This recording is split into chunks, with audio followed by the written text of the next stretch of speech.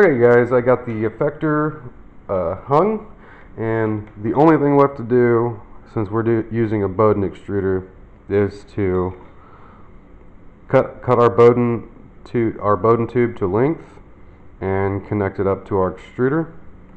You can see I've mounted the extruder on the top. The reason I did this is because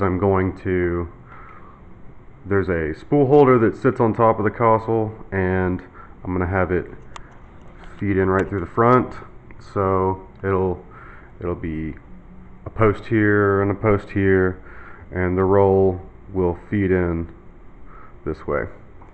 And for that reason, my Bowden tube is sticking out this side, so all of my wires are going to run along the Bowden tube that I have, and that's why I wanted really long leads for the hot end, because it's going to have to go up to the top and back down to the Rambo that we're going to be using.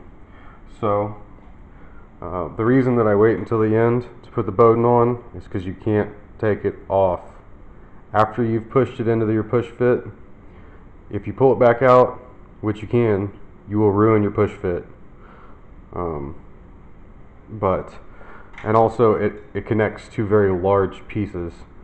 It connects your effector, and it connects your extruder. So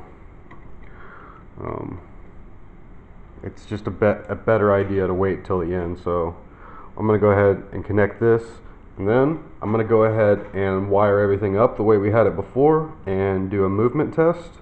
And in our next video, we're going to start calibrating. Oh, and a note. Like I said, the biggest pain in the butt you're going to deal with, I had to pull my switch off. So I'm going to figure out how to do that.